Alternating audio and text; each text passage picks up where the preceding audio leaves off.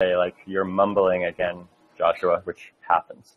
And I'm trusting that you'll be patient with me as I make my way through the interface. As if you joined early, you'll know there's a little bit of a tech glitch, which is to say I have a series of slides I want to use. Some are text, some are charts. I have my way of moving among them is a bit awkward right now, and moreover, it may take a little bit of hunt and peck, and I'll sort of have to guess because the slides all have names like XXX and N3, and so it's a little bit guesswork, but we'll get there. I'm really glad to be invited to do this, and it's sort of exciting to, I always have said I've been teaching for about 15 years now, that the fundamental difference is teaching uphill and teaching downhill. When people are sort of self-selecting and want to be there, it's teaching downhill, right? And it's a real pleasure. I'm grateful to everyone.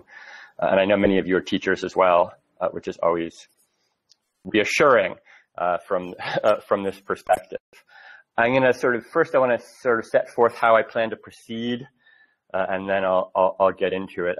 As you all know, there's 2 sessions, one today and one a week from today, and they do move sequentially, although today's session means to cover about 400 years, and next week's session means to cover about 36 months. That's perhaps a bit of an exaggeration, but what I want to do today is set forth a sort of historical account of the riot, and particularly the logic by which the riot returns in the recent 3 years or 8 years or 25 years, in the recent period.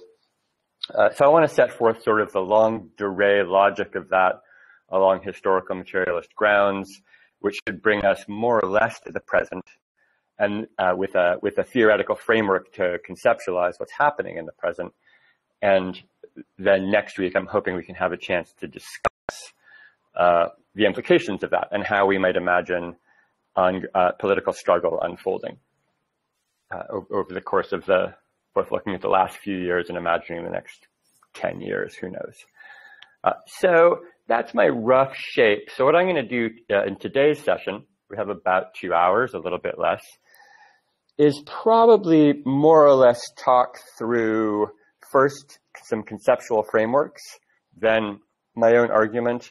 After each sort of section or module, I'll pause and see if people have questions, want to have a little conversation. So there'll be 2 or 3 pauses. I would also imagine maybe around 11 we should take a break for 3 minutes so people can grab more coffee or whatever they need. It may be late night where you are. It's still the morning for me. So the first thing I'm going to do is note the sort of some of the main contemporary models we have for thinking about the return of the riot, and then set forth my own sort of orienting points theoretically, and then launch into my own account. We doing okay so far? Sort of that as a framework. So I'm seeing like 15 minutes of talking of me going through something, conversation, repeat that, and then we'll have some open time at the end for people to have questions, comments, skepticisms, long polemics, whatever you want, really. Okay. So the slide that's up on the screen right now is from, I think, one of the most important recent books that takes the return of the riot seriously. I imagine some of you will have seen this book, which is The Rebirth of History by Alain Badiou. The breadth of things about which Badiou writes is endlessly stunning, and it was, in that sense, perhaps not surprising that he recognized at a fairly early moment the significance of the return of this sort of mode of political contestation, and set forth a fairly complex account of it. It's not an account I agree with, I should say outright, but I found it incredibly useful. And I want to sort of note what for me is the most important aspect of Badiou's approach. As he's going through these riots, if you've read the book, you know a lot of it is talking about the Arab Spring. He correctly identifies those as riotous events. The rationale for what we call a riot is going to be something I'll get to fairly soon. But so Badiou's, the thing that is most salutary about his account is, unlike many commentators on the left, I won't name names, although I could, he really didn't have a paternalistic account of like, well, of course we can understand and sympathize with downtrodden people, which sort of had an assumption that riots were overly spontaneous, pointless, a mistake, a sort of indisciplined eruption, and we should be understanding about them, but of course they weren't real politics in some sense. And Badiou notably did not take that position. His position has been that they're to be understood in quite serious political terms as actual modes of political struggle. Obviously, he thinks that any given street riot or whatever lasting for a day or 3 days or 5 days is not the same as a revolution. I think we probably all have to agree with that. But he takes them quite seriously as expressions of the circumstance of struggle and part of politics, not a sort of a moment of exception or eruption from it. And I want to hold on to that understanding while noting how intensely his account is one which is from political theory. So in fact, in his attempt to historicize riots, to periodize them, as you can see in this passage, his account is that riots come entirely out of a failure of politics. There's been some gesture toward political struggle, potential revolution. It's been contained, it's failed. There's no organizing idea which can structure people's revolutionary urge, their desire to fundamentally change the world they live in. And so you get the riot becomes the way in which this disorder starts to try and figure out what it wants to do, lacking that magnetizing idea. So it's sort of a purely political sequence. Now, the other main idea about how riots work these days is quite the opposite of this. It's an extremely positivistic, economistic account, which essentially indexes riots to food prices. So identifies them as food riots. Now I'm going to have to sort of try and, excuse me, find a slide, and maybe I will succeed in finding it. Maybe I won't. No promises. Let's see.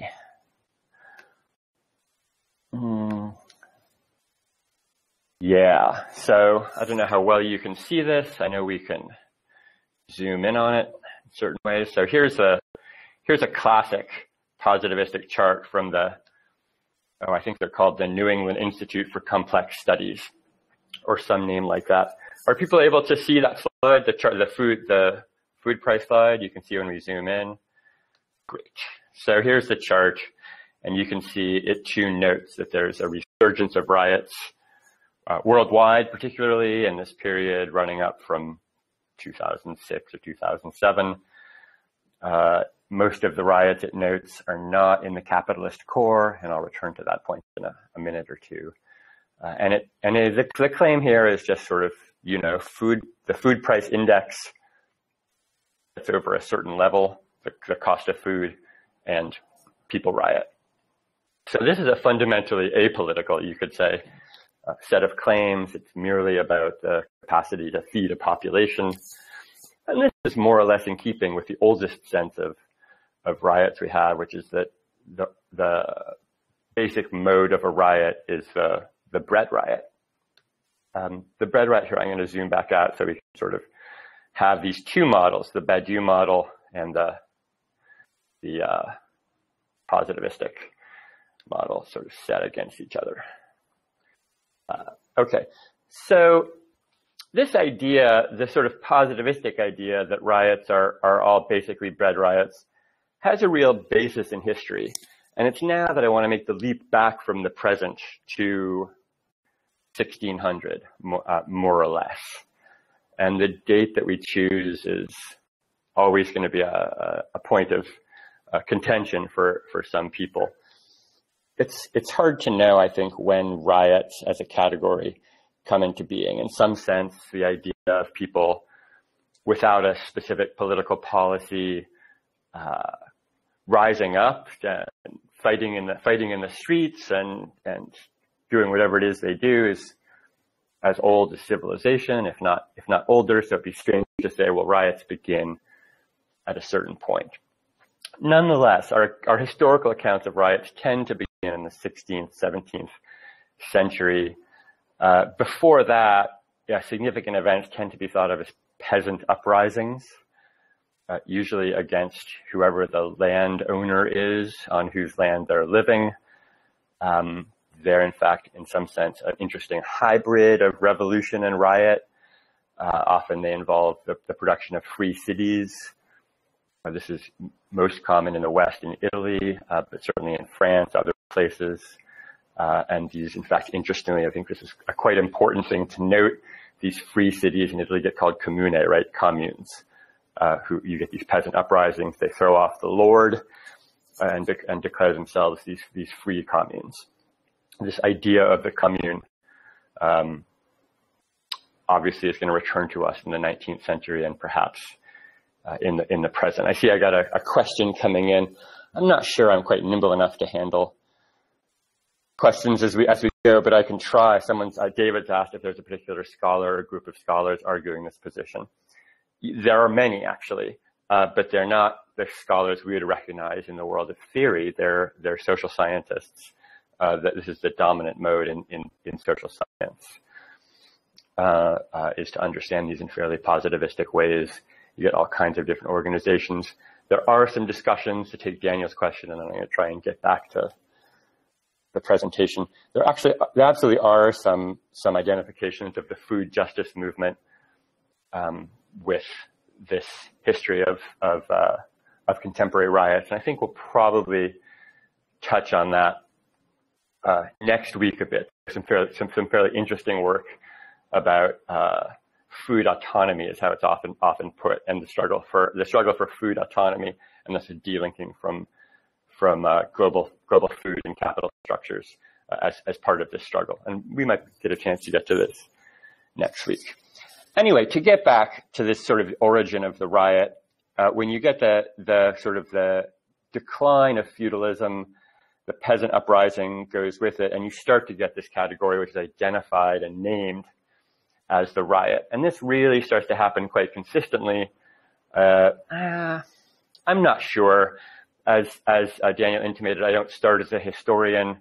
All I have is historians who I build on. But the clear identifications of riot seem to start maybe around 1580, maybe around 1630, in that period. And I want to stress that I'm not looking at the entire globe right now. I'm looking at the capitalist core, the places where the Industrial Revolution has its run up and take off, which is where the changes I'm tracking tend to happen first in this period, and then follow unevenly in the rest of the globe. We now have it almost entirely, a globe almost entirely internalized to the logic of capital. And so I would argue that the argument I'm making applies in various ways to that entire structure, to the entire globe. But I really am, the historical claim I'm making focuses on England, France, the United States, Germany, Italy, places where you get the early capitalist takeoff. But before that takeoff happens, the riot is really the dominant form of social struggle. The historians, Charles Tilly is the leading example of this. One of our great historians has this term of repertoire of struggles. He argues that in any society, there's actually a whole bunch of ways that people struggle, which he calls the repertoire of struggles, but that at any moment there tends to be a dominant form, a leading form of struggle, which sort of is the way things are most likely to go, that organizes the other struggles. And in this period, the 17th and 18th centuries in England, France, Western Europe, and then the United States, the riot is clearly the leading form of struggle in the repertoire of struggles. And that stays true for a while, and then it starts to get replaced by the strike. The strike becomes the dominant tactic in the repertoire of struggles, And this happens at different times in different countries. The window is probably 1795 to 1835, more or less. And we start to get a replacement. I'm going to show a quite, I think, oddly humorous passage suggesting that transition if I can track it down in a minute. But I want to first touch on what turns out to be a huge problem for talking about riots, which is actually defining what a riot is. And there's a lot of puzzling around. So I'm curious. In fact, let's do it in the chat section, so not with microphones. When people think riot, what do they think are the fundamental characteristics of riot? I'm sort of curious to hear if people want to type in what for them are the defining characteristics by which you can identify a riot. This gives me a chance to drink my coffee. Thanks very much.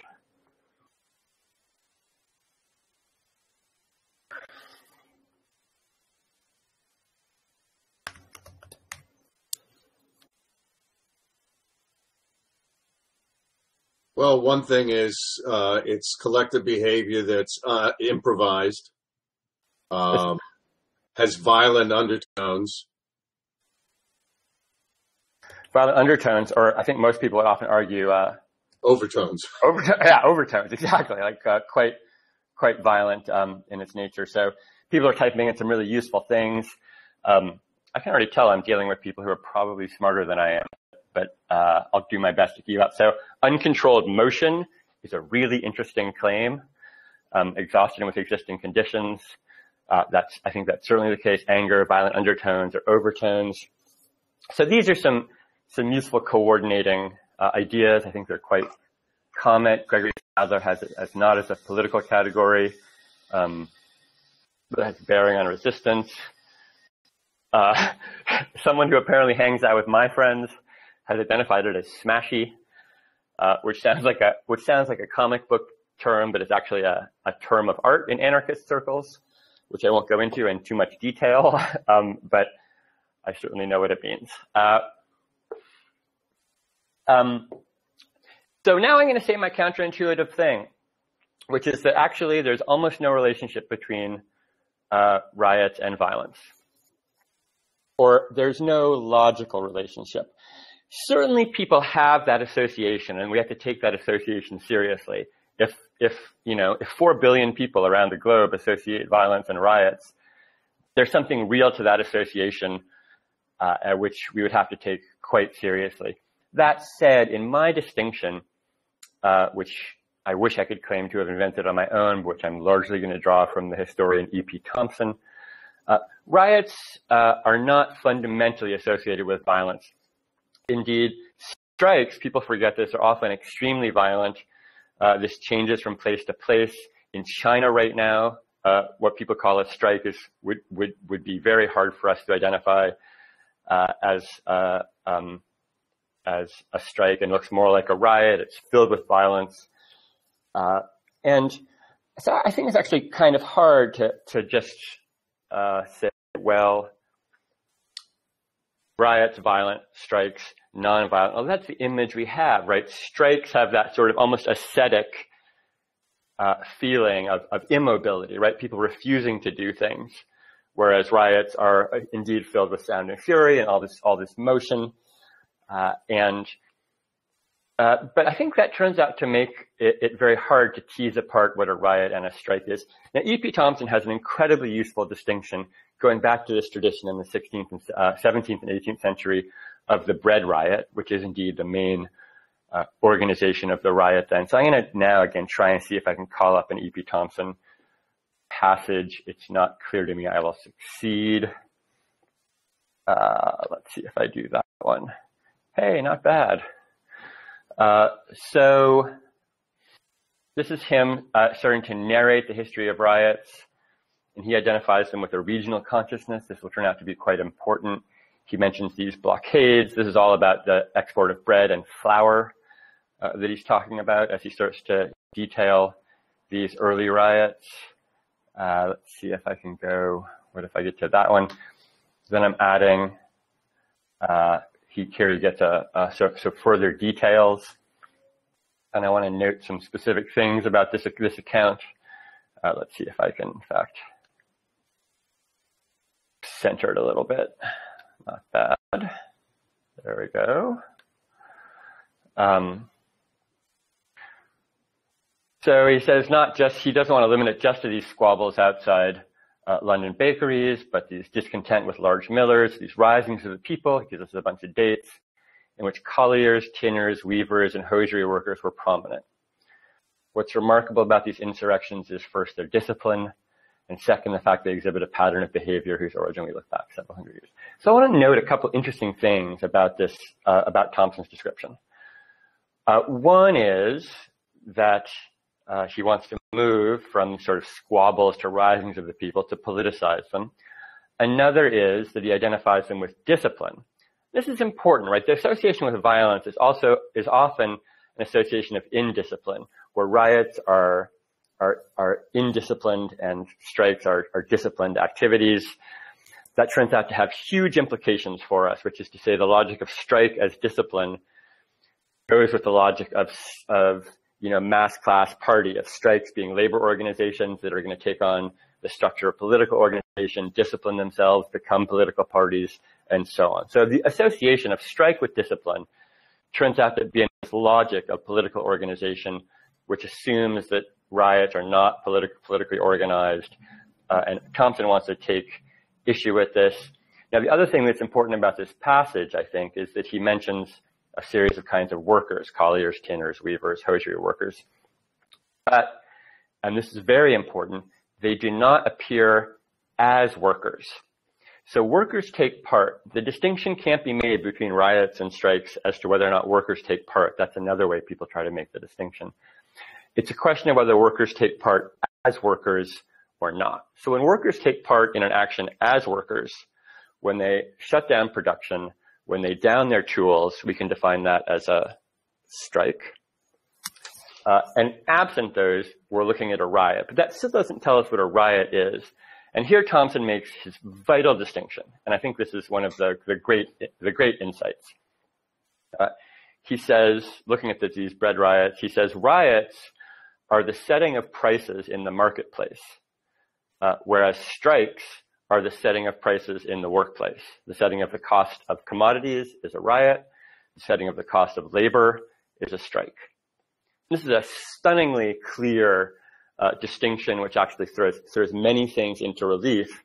So we can then start to say, well, if a bunch of people struggle over the cost of bread, or the cost of really any commodity in the marketplace, we'll take that as a riot. Maybe it's organized, maybe it's disorganized, maybe it's violent, maybe it's not violent, but it's a struggle over the ability of families, really, to get access to the things they need to stay alive, to reproduce themselves. That's taken to be a riot. Whereas if it's a struggle over how much the laborer will receive, either in pay or in working conditions, or if it's a struggle over those, then we call that a strike.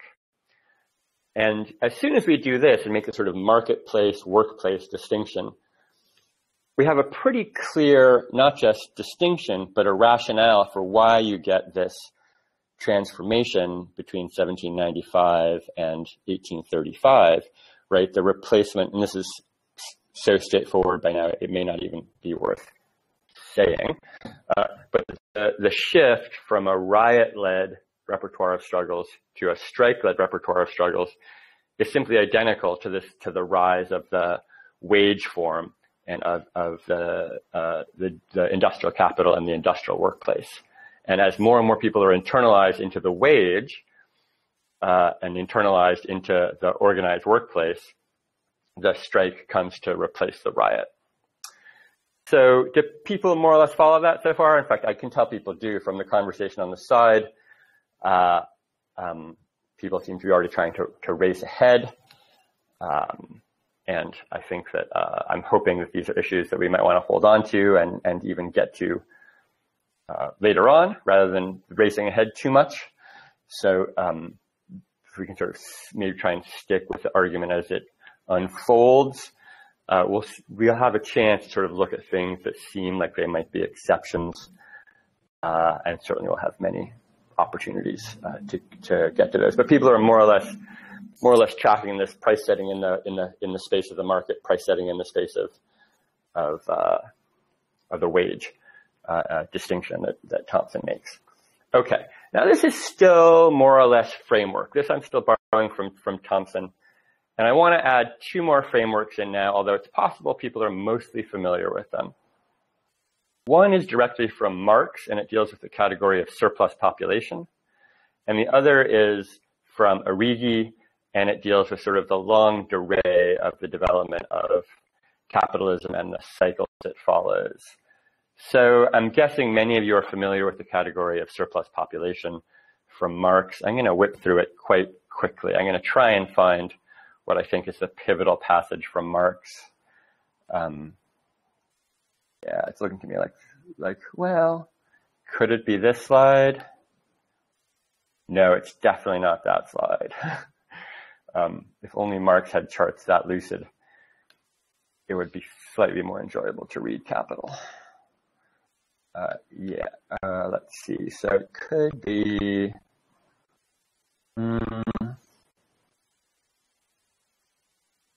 if I can get it to be that one. No, that's more Badiou. Yeah, I warned you this was coming.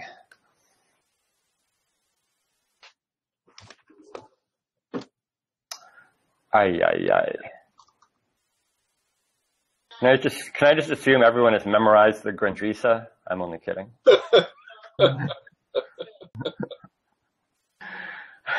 Well, I can hope. I mean, you know, if we were serious people, we would have all memorized the Grundrisse. There it is. Okay. So, I mean, this is a micro gloss on a very long argument in Marx, and I'm going to try and summarize it as swiftly as I can. So I'll just sort of read it, right? Capital presses to reduce labor time to a minimum, while it posits labor time as the sole measure and source of wealth. So he's stating what's a rather long argument in Capital, which essentially goes that among the fundamental contradictions in the logic of capital's unfolding, a critical one, the one that causes crisis, is as follows. On the one hand, surplus value, which capital needs to survive, comes from the exploitation of labor. On the other hand, capital is compelled to expel labor from the production process once it gets in motion. And I'm sure you know the logic fairly well, which is to say, I run a sweater factory, I'm competing with another sweater factory, they bring in a more efficient sweater making machine, which allows them to undercut my cost of sweaters. I have no choice but to borrow money and buy an equally efficient or more efficient sweater making machine, which I do. That displaces labor. That's what efficiency means. It takes fewer people to tend the machine. My investment in the machine I make back over time. My competitor gets an even more efficient sweater maker, you know, the Sweaterator 3, and expels even more labor from the process. So we're in this endless fratricidal war of developing ever more and more efficient sweater making processes.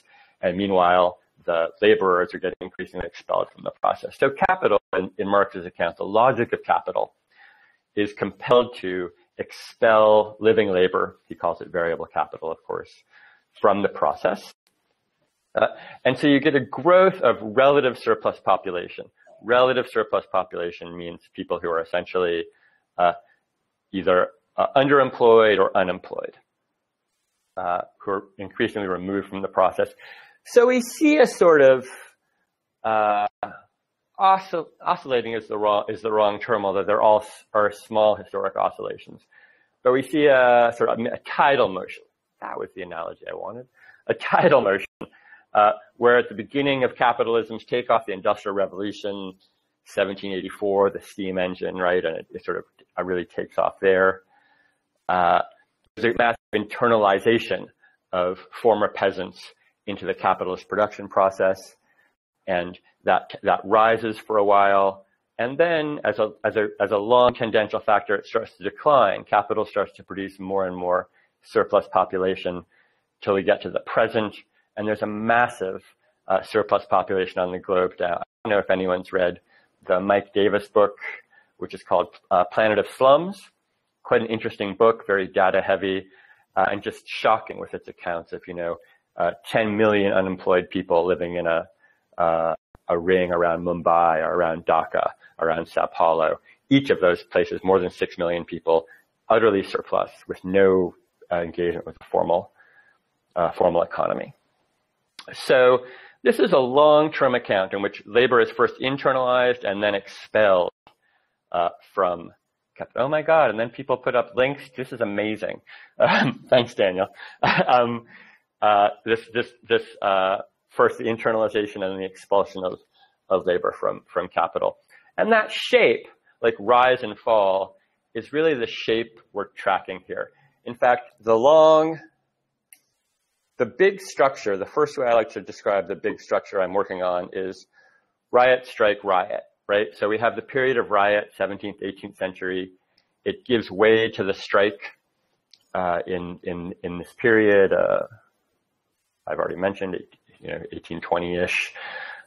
And then, as I think we all know, often in a way that seems greatly sort of melancholic for those attached to the labor movement, we see a massive decline in strikes starting in different places in the 50s, 60s, dramatically in the 70s. And so by the time of the 90s or the last couple of decades, there's essentially no strikes on a large scale. If you talk large scale, is often like thought of as involving a workforce of more than 1,000. Those essentially no longer exist in the United States and in the West. They're extraordinarily rare. Whereas the riot in the Western world has been increasingly more common since about 1979. So strikes really decline, riots really rise again, and we're back in the period of the riot. So that's our basic shape: riot, strike, riot, although I prefer to put it as riot, strike, riot, prime. A little Marxist joke, right? That when riots return, they have to return changed. And I think our current period of riots is fundamentally different and doesn't match up perfectly to the period of riots in the 17th and 18th century. And that, of course, I think is what next week's discussion wants to be about, right? Is not just like, oh, we've come back to riots, how interesting, and we can theorize it, how interesting. But in what way is the new period of riots structurally different from the original period of riots, and what might that portend for how things are going to go? So, how are people doing? I feel like I might need to take a breath, and then I'm gonna launch into the Origi world systems theory. I'm gonna try and give a quick summary of it, but I wonder if people want to ask any questions now. People should feel welcome if they want to put on their microphones and ask any questions they have, and let's maybe take 5 minutes to chat about the framework as it's developed so far. And I might also tinker around looking for my next slides.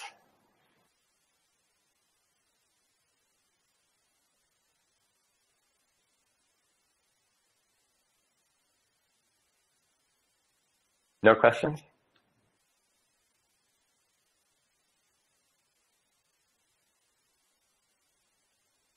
Hi, Joshua. This is Sigrid. Hi, Sigrid. Hi. I wondered about this notion of the food riots as being completely apolitical. I find that sort of problematic. Tell me more about what you mean. Well, harking back to feminism, that the personal is political. So I think I would say that, there is no such thing as the apolitical. Yeah, I actually agree with you completely. When I say apolitical, I sort of mean in the account of these complex systems folks, these social scientists, who, for all I know, that they, in the privacy of their own homes, would agree with you. But there's a certain mode of data-driven social science, right, that isn't interested in the political because they feel it gets them into territories that are a bit subjective for them. And their point is, like, no matter what's on people's minds or what people think, we can assume there's going to be riots given certain data conditions are satisfied, right? So I think their pretense is that it's apolitical. I agree with you entirely on several different grounds. That it's entirely political. The distinction I'm trying to make, I guess, is a distinction from the political as is sort of implied by political theory or by sort of a Badiouvian account of like, there's these political cycles, right, of leading up to 1848 in France.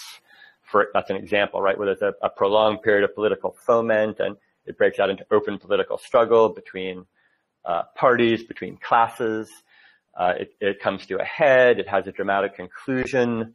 And then for him, once that series, for him, it's always a sequence, right? Once that sequence ends, then people have no political orientation. So that's like his sense of political is a sense of more or less shared social values and projects that people enter into collectively out of a sort of a subjective condition, whereas the complex systems folks if that's what politics is, the complex systems folks are having none of it. Now, I think we want a different model of politics from either of those, frankly.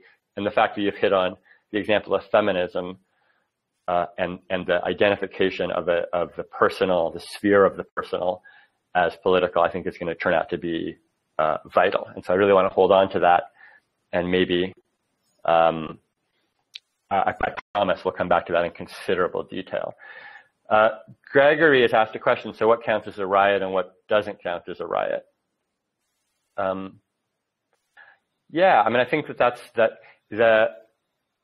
I think it's not clear in the current period. And again, I want to hold off on reaching conclusions about this, let's say, post-1979 era that we're in.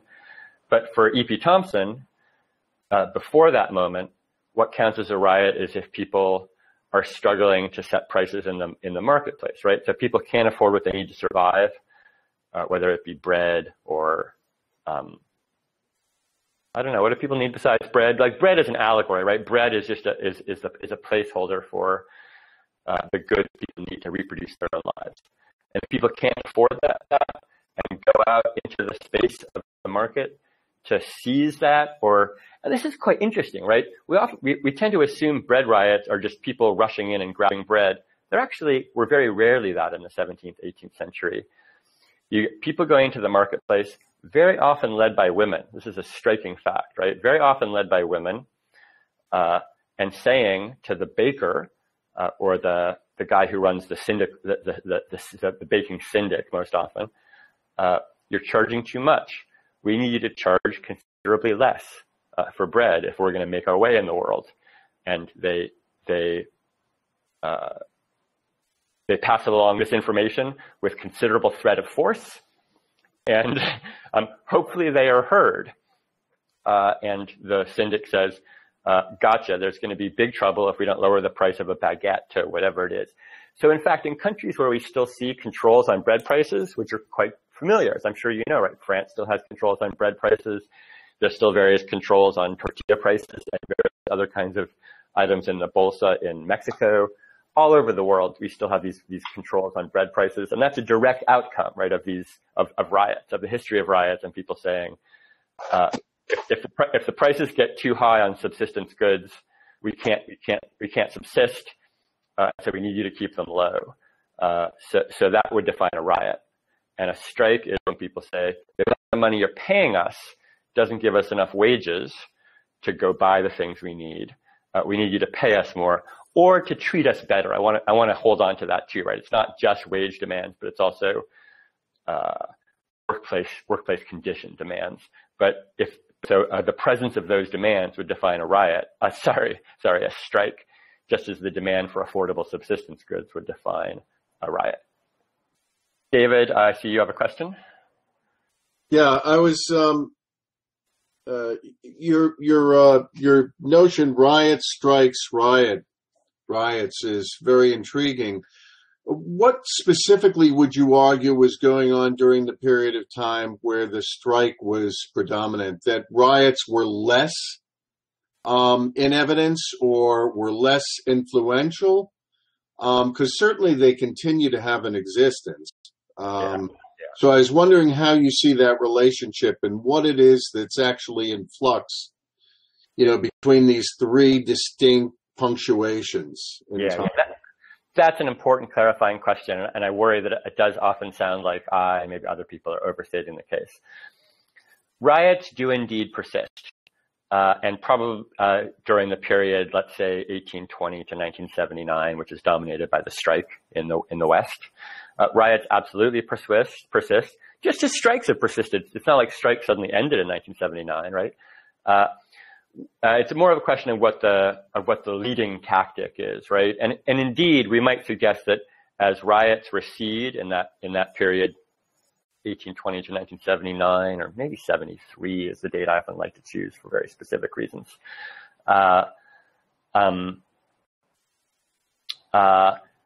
It may in fact give them a chance to change and mutate, right? It's when they become a secondary or a tertiary tactic.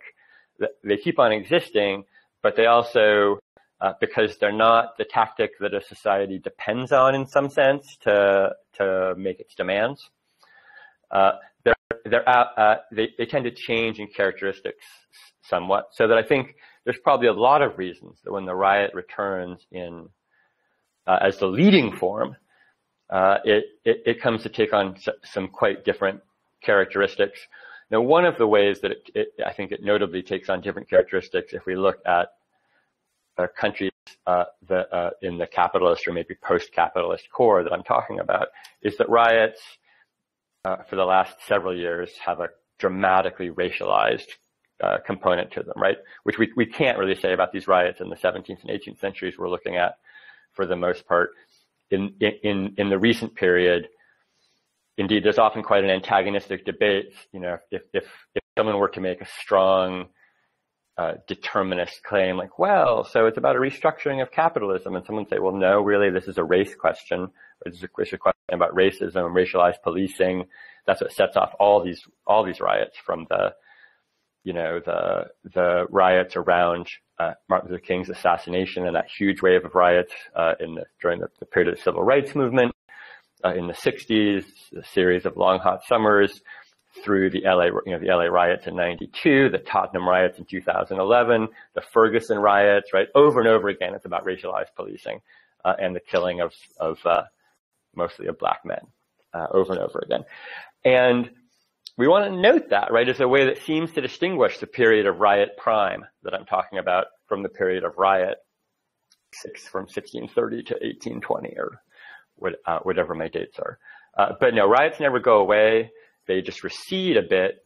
They move into the background, and then they return, as I think we've all discovered, quite forcefully as the fundamental moment in which communities, towns, cities, societies start to ask a question of what do we do about the intolerability of the situation in front of us?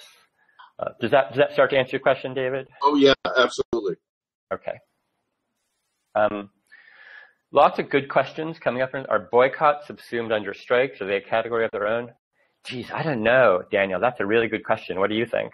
I mean, I think boycotts probably don't have probably are not as broad a tactic as we might think. But I'm not sure I have a strong opinion about boycotts, except that I don't believe they're very effective. But actually, I'm not so interested in judging effectivity, right? I sort of wanted to, I should say, I'm interested in describing what happens. I know from experience that it's going to sound to a bunch of people here like I'm advocating riots, and especially after next week's conversation, that I'm saying like riots are the proper form of political struggle. I'm absolutely not. I'm trying to offer a descriptive account of what I think is happening, what I think will happen, what struggle is going to look like, and why. That's what interests me. I have no interest in defending any particular tactic or strategy in this conversation. The question of at what place does riot move to terrorism and for whom, from Kathleen, is a really great question too. And I think the answer actually gets clearer every day, right? I would imagine people have perfectly fine answers to this question. But I think the answer just gets clearer every day. Riots become terrorism the more anxious the government is, right? Terrorism is just a governmental name for a certain intensity of political struggle. There is no internal intrinsic definition of terrorism. It only has a structural definition in relation to the state. And as states are less able to purchase social peace, right, via various kinds of the social wage, right, the various kinds of programs and healthcare and unemployment benefits. The less states can purchase social peace, the more they have to compel social peace with force, right? They move from hegemony to coercion in the classic distinction. And the more that they're compelled to maintain social peace by coercion, by sticks rather than carrots, the more they're going to start to name things as terrorism, because social struggle has to be taken as a political police matter rather than as a social question that can be resolved via wealth transfer, right? So I think that terrorism is just a pure name that has a lot to do with the state's given mode of maintaining social order. The question of whether when riot or strike moves to revolution, that I absolutely have to bracket. Always, never, sometimes. We'll talk about it next week. This is definitely exactly, I think, such an important and big question that I want to hold off on that and not leap into it. Is it okay with folks if I move into the Arrighi framework now? Yes. Okay. Yeah. All right. I appreciate you're sticking with me. Now, it may be that a couple of you have encountered Giovanni Arrighi before. I'm going to try to summarize what is a 900-page argument in about 8 minutes. That's a ludicrous thing to do, and so you'll be aware surely that I'm giving you quite an incomplete and schematic picture. Fortunately, he's a quite schematic thinker in ways I find useful. And he comes from the tradition of world systems analysis, which is sort of the super big picture modeling of the history of world capitalism. It starts with the Annales School of History in France, notably the figure Fernand Braudel, the most notable practitioner of world systems analysis. I'm going to sort of throw out names in case people like to hear names of thinkers they like or want to hear names that they haven't encountered yet and want to go look into them. So it comes from Fernand Braudel. Emmanuel Wallerstein is the leading practitioner of world systems analysis. Giovanni Arrighi is maybe a bit of a heretic, or was. He died 5 years ago. Who eventually sort of renounced it, although not bitterly, I don't think. He just identified his own practice as somewhat different from the mode of Wallerstein and the leading practitioners of world systems analysis. Arrighi starts as an economist. He's trained in Italy. He does his studies in West Africa on developing West African economies.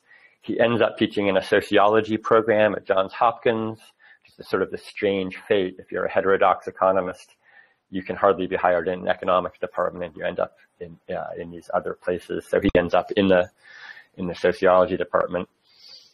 And the story he tells is, again, a usefully schematic one. He basically says, first of all, he does a thing which many orthodox Marxists would disagree with, which is that he says, I'm not really that interested in some metaphysical argument about whether capitalism really starts. I just want to know this thing. There have been 4 major, he doesn't call them empires. I'm going to use the word empire, which he might object to, but he's not around. There have been 4 major empires going back in the last 6 centuries or so that have been historically distinct. They've been similar to each other, but different from all other empires, and that they provide a paradigm for understanding the structuration of the globe. So he makes this very nice distinction to start with, which is, Marx has the formula for the expanded formula for capital, which is MCM prime. So first there's an MC period, money to commodities, and then there's a CM period, commodities to money, but more money. And Marx says that's the logic of capital, which he opposes to the logic of sort of non-capitalist economics, which is not MCM, but CMC, starting with commodities, turning it into money to get more commodities. And Arrighi does this neat magic trick where he says, I'm going to make that a spatial logic. He says there's 2 kinds of empires. One is TMT. So you start with territory and you make money so as to take more territory. And your goal is to gather in as much territory as possible, ideally the whole globe. So you can think of like Napoleon or Alexander the Great or any number of empires, right, where the goal is just to dominate all territory, eventually the entire globe. They always fail eventually. But so that's a territorial logic, what he says, TMT. And then he says, at some point in history, you get this new kind of empire, which is MTM. It takes territory only if it will make more money by taking that territory. So it's an economically centered empire, and it won't expand physically unless there's a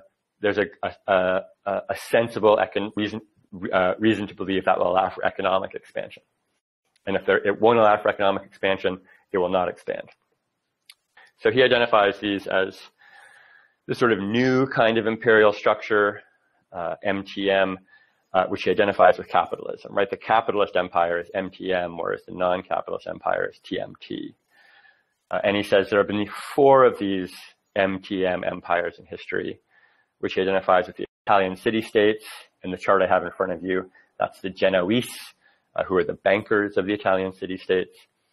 Then the Dutch Empire, the United Provinces, then the British Empire and the US Empire, in which we currently reside. I don't actually have no idea if everyone currently resides in the US who's in this chat room, but I apparently reside in the US. So for Orthodox Marxists, right, only the latter 2 are part of capitalism proper, the British Empire, which takes off with the Industrial Revolution, and the US Empire. And that's actually not a necessary fight here, just to put the Arrighian framework in place.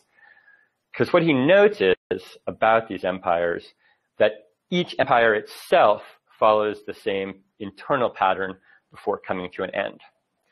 Now I have to find another slide.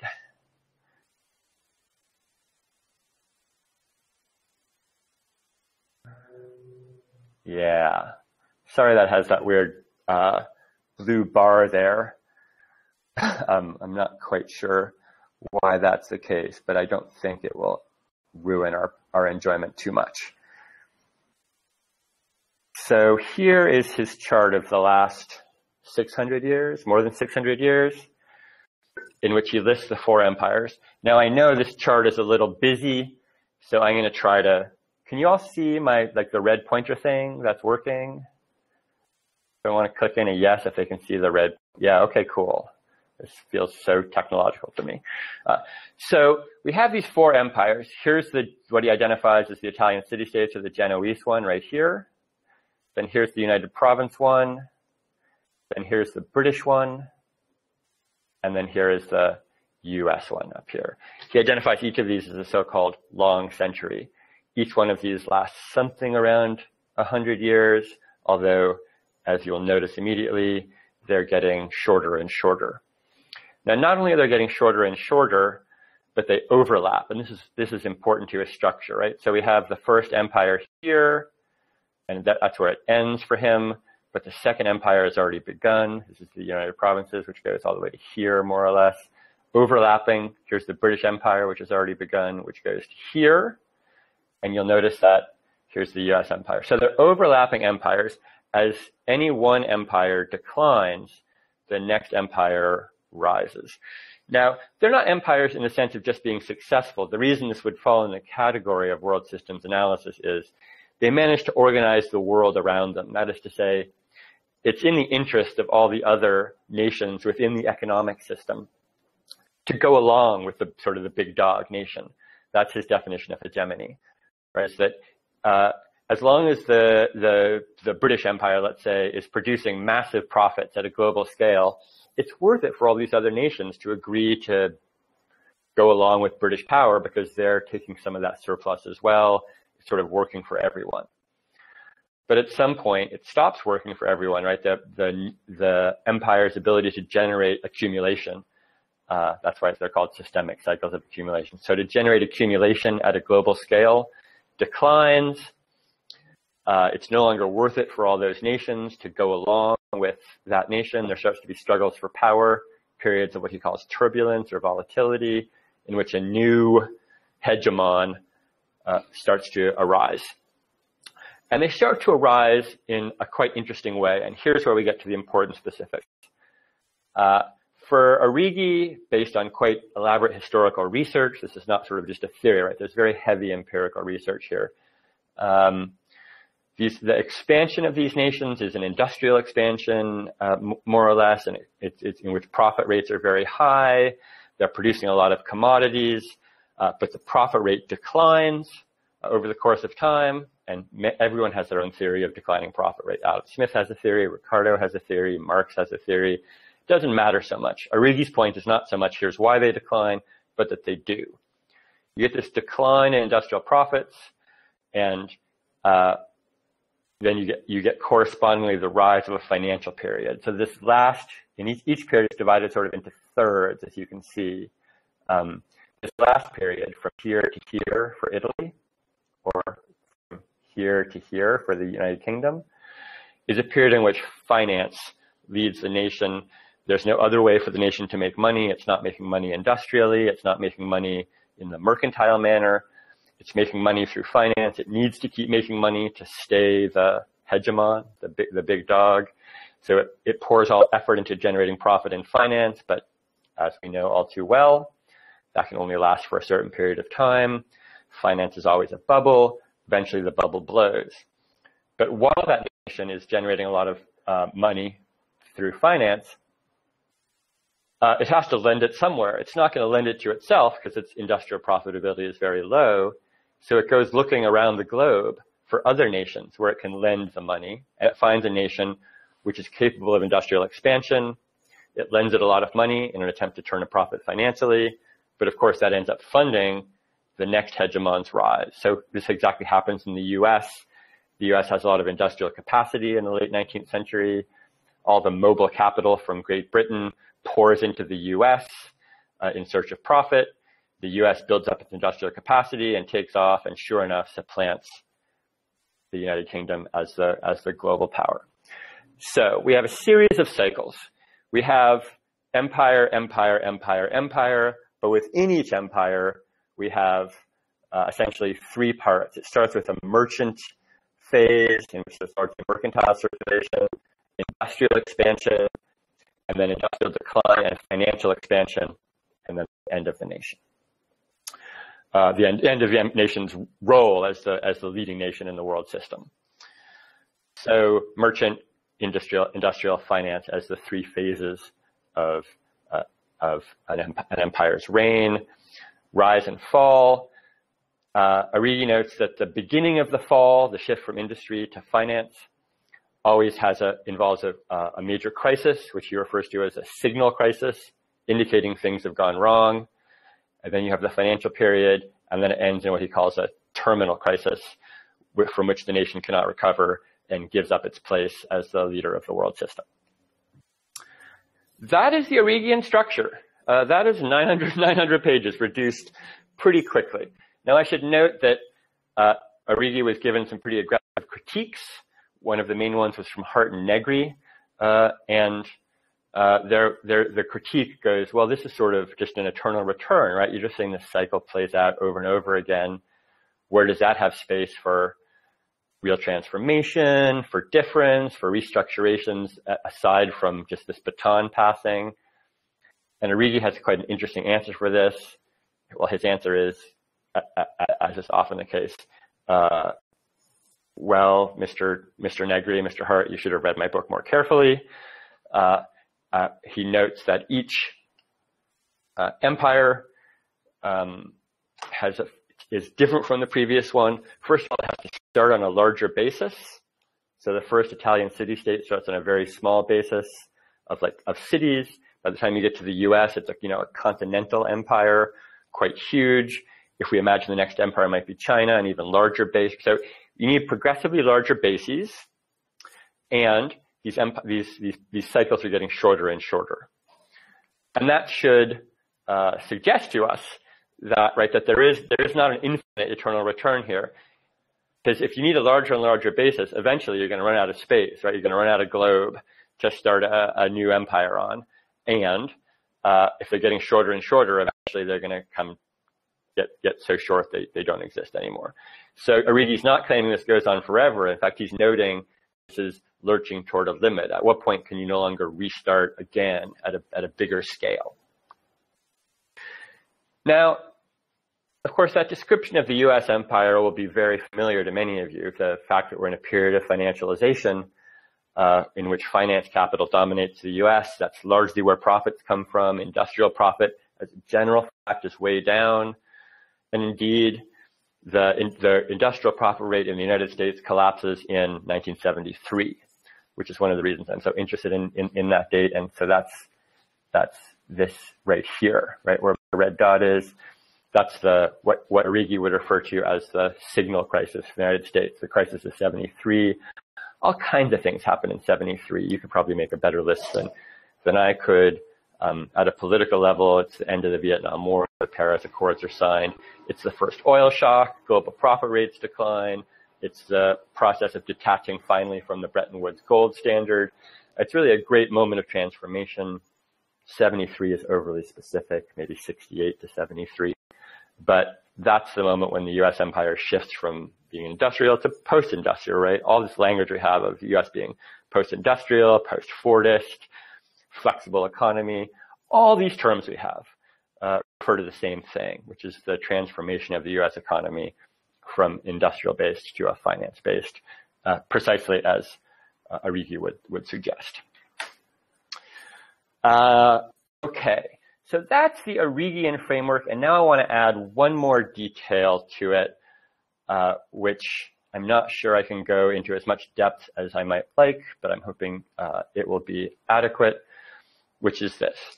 So in political economy, there's a distinction made between, and again, some of this some of you will know this quite well because you've encountered it before, some of you perhaps less so. There's a distinction made between profit and accumulation.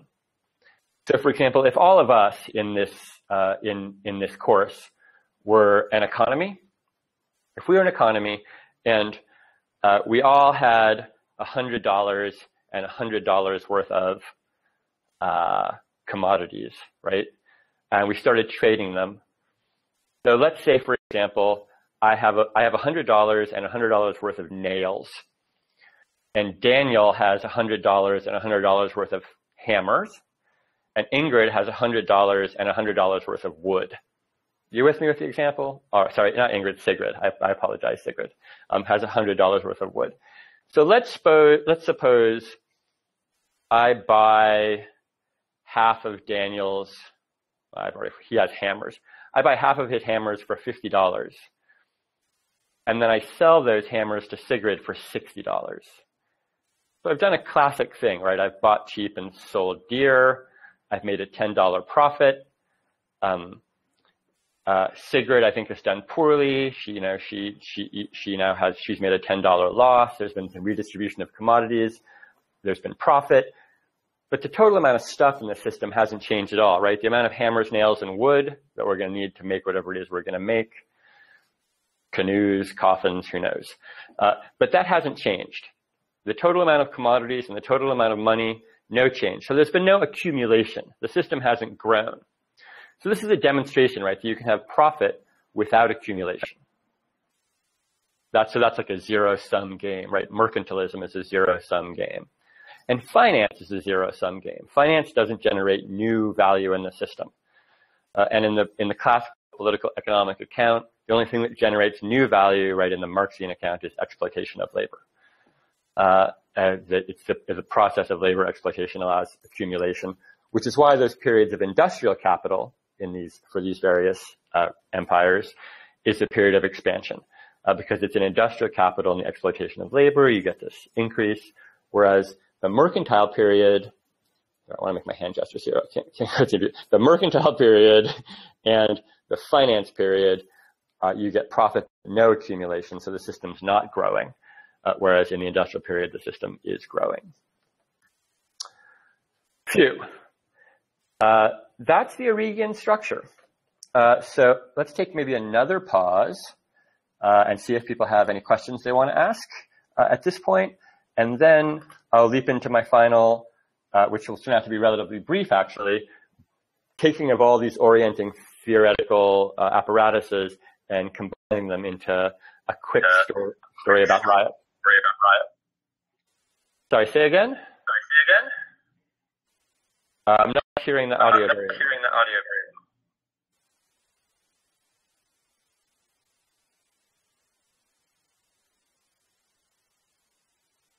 What were the three? Daniel asked what were the three shifts you mentioned. I'm suddenly getting a huge audio echo. I'm going to try turning off my microphone and turning it on again.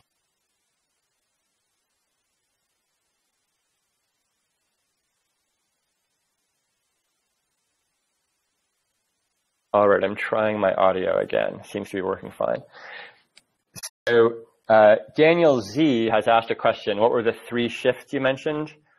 I'm not sure what shifts you mean. There's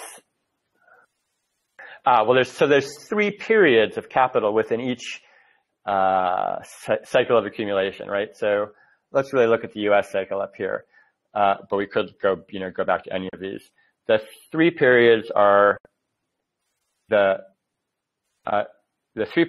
mercantile, where merchant capital is what leads the way, the industrial, where the leading form of capital is industrial production, and then finance capital. And each of these periods can more or less be subdivided into those three: merchant, industrial, and finance.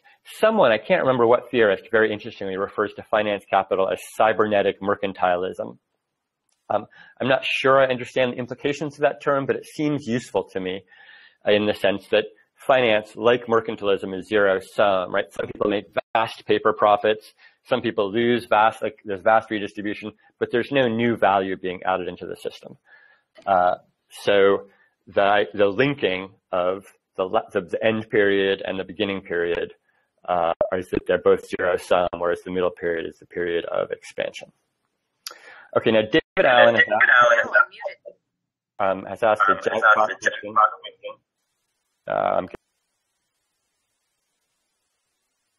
All right, I'm trying to again restore the non-echo.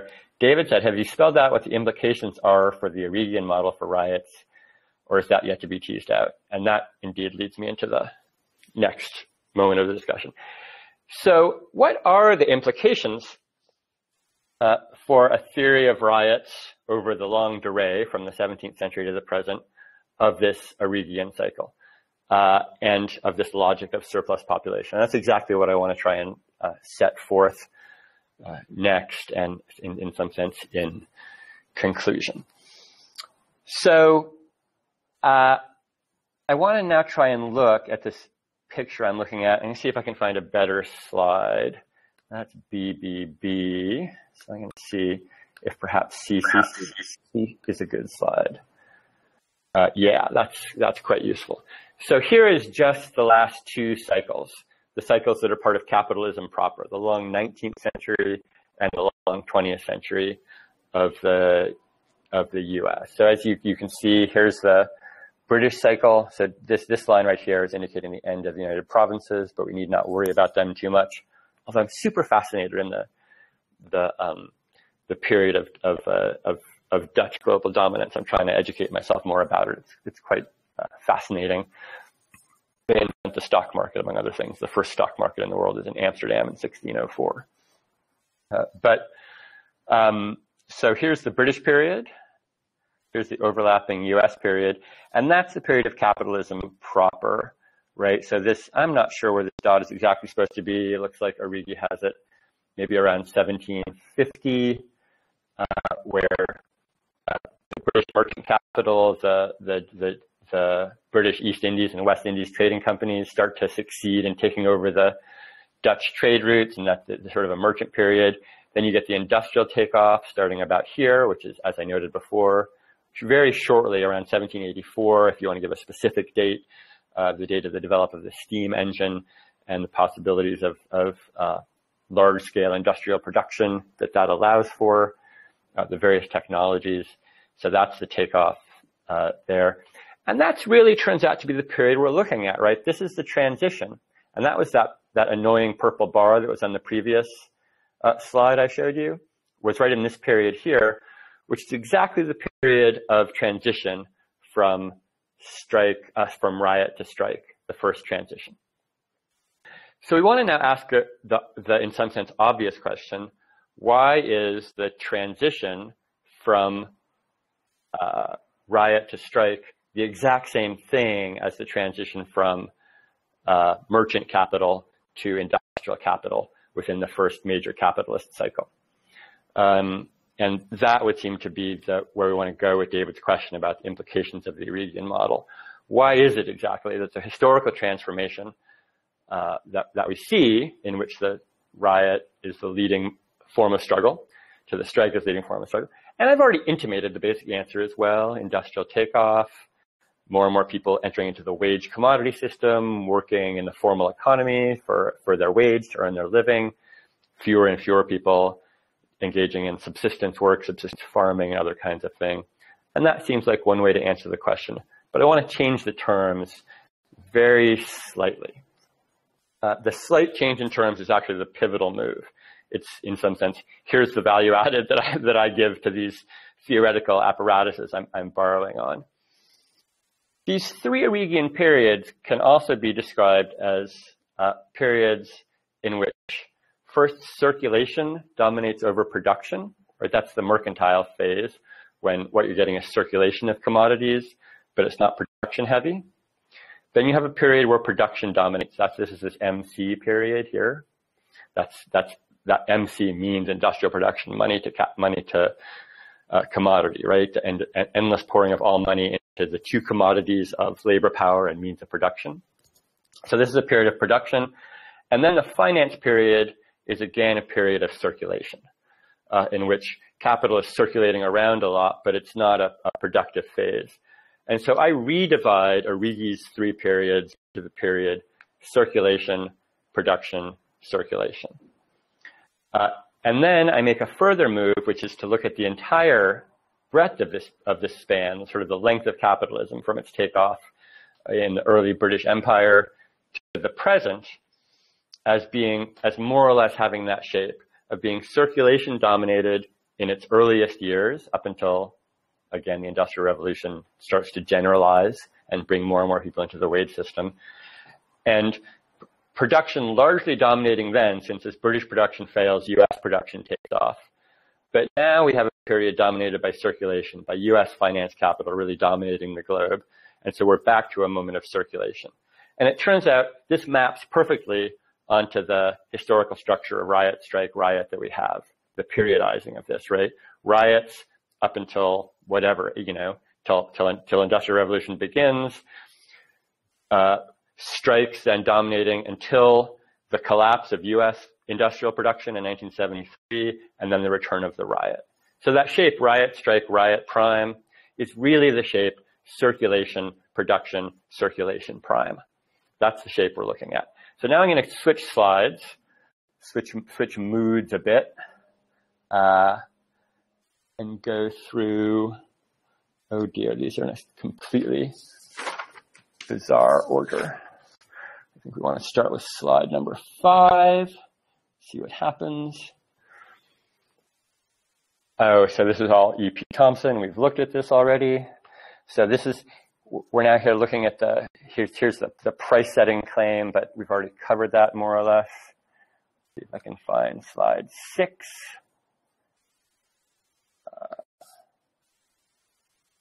We've already looked at that stuff. We can go to 8. So here's Thompson narrating this first transition. Quite beautiful, melancholy tones for Thompson. We're coming to the end of one tradition, and a new tradition has scarcely emerged. So we have the shift from toward the pressure on wages is becoming more vigorous. We start to get these various kinds of organizations.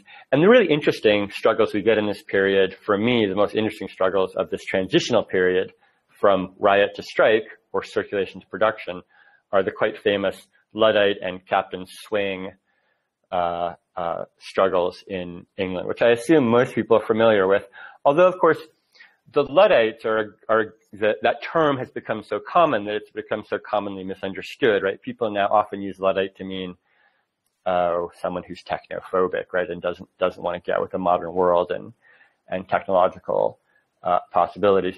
But that wasn't the struggle of the Luddites at all. They didn't seem to worry much about technology as such. The Luddites were concerned about job loss, right?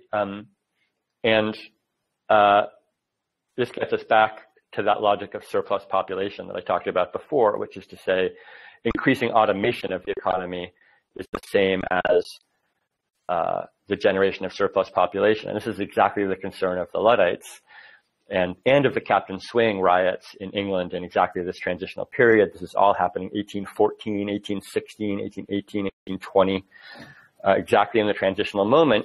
You get these Luddites and Captain Swing groups running around and smashing spinning jennies, smashing various kinds of new weaving equipment that they recognize are gonna displace labor from the wage. And so they see rising production, they see the displacement of labor, and you start to get this struggle against it. So we now want to ask the really interesting, difficult question, are the Luddites or the Captain Swing actions, are those riots or strikes? Now, they're all identified as riots. In fact, people didn't really have the language for strikes at this time. Here's a great passage from Charles Tilly in France, which is quite fascinating about how people identify things, right? So it's an account of a riot in 1832, right?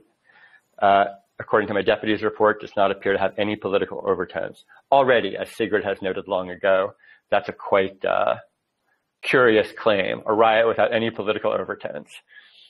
And, so writes a prosecutor 2 weeks after the July Revolution. It's a riot of textile workers who want a raise in pay, and by their own accounting, broke the windows of the main shops, where they went in force to ask for written agreements about the raises. So not only is this almost certainly political, how can we imagine people demanding higher pay to be non-political? But it's probably not a riot, right? The language of riot dominates, and the language of the strike barely exists. But by the Thompson distinction, it's pretty much of a strike, right? They go in and they demand a raise in pay. So it's a struggle over pay. They do the things like breaking windows. We had the phrase smashy before when people were asking what defines a riot. Smashy is the term of art for when people go out breaking windows, right? So this is a moment of smashy, but it's not smashy for the purpose of how we understand what riots were for in the 17th or 18th century. It's smashy for the purpose that we'll understand strikes to be for, which is demanding pay raises. So there's some characteristics of a riot, right? It's not workplace. There's no downing of tools, but there's also real characteristics of strike. There's the workers appearing as workers. There's the demands about pay. So this is a classic transitional moment, but it's totally unidentifiable. Right? This is utterly opaque to the people of the time. They don't know what strikes are in some sense and can't identify them. The riot is the only model they have. So this is this moment of transition in which we have a shift from struggles in the marketplace, right, which is the space of circulation by definition. Exchange is part of the sphere of circulation, to the sphere of production, the industrial workplace. So this is, again, this is the exact sort of, if one wants to now transcode the terms of marketplace and workplace, riot and strike, it's really circulation and production. Market is a circulation space, workplace is a production space. So we have a shift in struggle from circulation to production in exactly this period. Let me see if I can pull up a couple other slides. So, yeah, this is just a series of images of production. Images of circulation. Here's one of my favorite images of circulation, a rather tragic cargo ship undergoing great difficulties. But so you see, as you can see, I sort of made the leap from that moment in 1814 in England, 1830 in France, when we have a shift from circulation to production, which then happens across the world of capital. We have a shift back in our era, post 1973, from production to circulation. So this is a model of circulation. if you think about the two great financial facts at a global level, post-1973, we have the rise of finance capital, and we have the build-out of shipping, of which this is an image of. What I want to note is these two huge transformations, the build-out of shipping, the Toyotaization, in which shipping and circulation become far more important, all our processes. Capital leaps into circulation to struggle for profit by trying to decrease its costs. Containerization, as we have this image here, it's this great transformation, the container ship. But finance is the same phenomenon. Finance is also a circulatory fact, right? Finance is not itself productive, but it helps us circulate things faster and faster. So if I have a sweater factory, let's say I've made 100 sweaters. Hypothetically, I then have to sell them and sit around waiting, and the process slows down to make my money back from the sweaters before I can go back to the production process. But if I can borrow money from finance, I can speed up my process, right? I can send those ships out. I can do all my reinvesting. Finance smooths over the entire circulation process, so there's no pauses waiting for anything to happen. So finance itself, and I want to really insist on this because I can't prove it, so I'm sort of argue by insistence. I can't prove it because I don't have time, basically. Finance is a technology of circulation, just as shipping is a technology of circulation, and you get this huge shift post-73 into the space of circulation. Let's see if I have some more. I probably have a couple more images. Where's image 12? Maybe no image 12. Image 12 may be a mirage.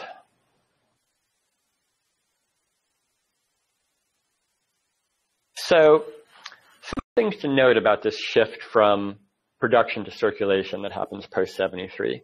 One, it doesn't mean strikes come to an end. As David pointed out earlier, riots continue during the strike phase, strikes continue during the riot phase.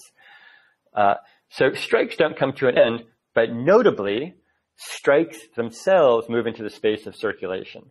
So Walmart is one of actually the biggest labor strikes we've had in the US in the last few years, and Walmart is also a space of circulation. Right? Walmart is a marketplace. They don't produce anything. They sell things that are produced globally all over the place, like Haiti, South Korea, China, Indonesia, many, many places where production has moved to, and Walmart helps circulate them. So you get strikes that move into the space of circulation and other non-productive spaces. The Chicago Teachers Association strike, right, was another substantial strike we had. Again, not in the space of production. The UPS workers strike was the other largest strike we've had in the US. Again, circulation strike, not production strike. Right? This has been a decisive fact that even as strikes continue to obtain, they happen more and more in the space of circulation, and they have to be more and more repressed. There's the riot police, ironic name, right? That outfit riot cops, but they're moving in to break up a strike. The very same Walmart strike we're looking at in the upper left, there's the cops moving in to break it up in the lower right. So strikes themselves do persist, but they too exist in the space of circulation. Let me see if I can go to my next image. Yeah, this is an image beloved to me. It won't be recognizable to all of you, but during the sequence, as Badiou would say, of the Occupy movement in the United States, certainly the largest organized action that happened in all the Occupy movements was the Oakland port shutdown that Occupy Oakland engaged in, where 25,000 people marched on the port of Oakland and blockaded it and shut it down, alas, for only a day. This is an image from the evening of that night of people sort of standing up on on shipping containers and waving flags. And we see again sort of that pure logic, right, of struggles in the space of circulation. And that's essentially my claim. I think we've come to the end of my story, right, which is to say, to understand why we go riot, strike, riot, we need only to recognize that capital itself has gone through a period circulation, production, circulation, and that as capital struggles for profit in those spaces, political struggle, antagonism will move into those spaces inevitably. So that riot is a form of circulation struggle. That's all, that's sort of the final formula. Strikes are production struggles, riots are circulation struggles. So in periods of circulation, You get circulation struggles, of which the riot is the leading kind. But it's not the only kind. And here I'll make my turn. Because my claim is not that riots have come back. Everyone knows this. It's that we're in a period of circulation struggle, and there will be various kinds of circulation struggle. So the blockade is a classic example. And we saw some examples of that in the 17th century and the 18th century, in which riots took the form of blockades, stopping the big bread syndics from sending flour or bread out of the parish, out of the county. And so the form of the blockade is part of a logic of riot. And we're starting to see more and more blockades as well all over the globe as a particular form of struggle. I think we might even think of all the movements of the squares, these occupations. Those too are circulation struggles, right? They go into the space of the marketplace, the agora, in that Greek term, which refers both to the town square and to the marketplace. Well, that's exactly where Occupy New York and Occupy Oakland and Syntagma Square and Puerto del Sol in Spain, all across the globe, right? These occupations of the squares are very much this model of a move into the space of circulation to try and interfere with it, as opposed to into the space of production. So that, I think, gives us a framework for the kinds of struggles where, it gives us exactly a model for the kinds of struggles we can expect to see over the next some number of years, the next political horizon, especially in the post-industrial world. And I want to stress that claim, right? In places where production is still doing pretty well, China is a classic example, although it's not doing as well as some think. In places where production is still doing pretty well, we're more likely to see production struggles. In places where production is doing poorly, the capitalist core, or post-capitalist core, we're likely to see circulation struggles. And that's more or less exactly what's been happening. The question is, what will those struggles need to look like to get anywhere? What forms could we expect them to take? And some obvious problems would be like, well, that part where you could get your subsistence goods in the riot, you could go down to the bakery and get your bread. We still see that, right? We still see looting as a very common phenomenon in riots, which people think of as, again, a kind of exception, a moment of indiscipline, something that's gone wrong. But if we think back, that's the kernel of the riot in the 17th century. Riots are looting, right? You go to the bakery and you say, we need bread to survive. When we think riots, we should understand looting is their basic logic.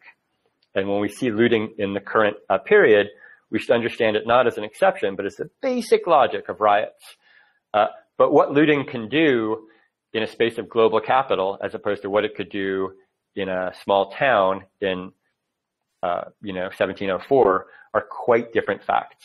And it's maybe on that I should leave off and open up the floor to questions in the time left we have, since that's the basic setting for us. I guess I want to add one thing before I do that, because I haven't integrated part of my framework yet, which is that question of surplus populations that I talked about early on.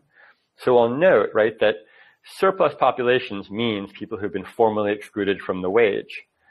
And the appearance of surplus population is the same thing as industrial collapse, right? Because if industrial growth and accumulation only comes from exploiting labor, but industrial development means expelling more and more labor from the process, the expulsion of labor, the production of surplus populations, is the same as the decrease in the possibility of accumulation. So when accumulation stops, that's the same thing as saying we've developed a lot of surplus population. Now, how can surplus population struggle? It's very hard for surplus population to go on to strike, right? Because they don't have access to the wage, they don't have a formal workplace. Surplus population as political actors don't really have the strike weapon at their disposal. So they're going to struggle in other places. Surplus population actually can be involved in movements of the squares. It can be involved in blockades. It can be involved in riots. And so that's another sense. It's the same way, a different way of saying the same logic, right? That a period of circulation and of surplus population where production has declined is going to be a period where the way people are able to intervene is in that space of circulation through those kinds of struggles and not through the strike weapon. Okay. I said a lot. I'm out of breath. And running over the lecture, the microphone, the chat column to your questions, which I may or may not have answers to, but maybe you'll be able to answer them among yourselves.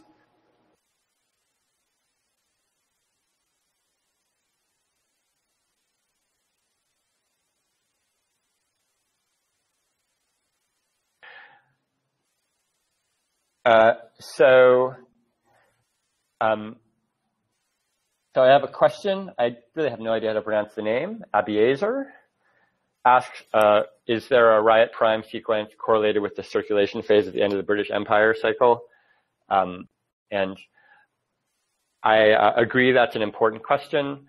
I actually don't have the data on that. That's research that still is before me to do. The move I'm trying to make is to take the Origian framework, but also to modulate a little bit into making a claim that the capital full scale or capital full stop, the history of capitalism in the West, in the capitalist core, can be divided into these three steps: mercantile,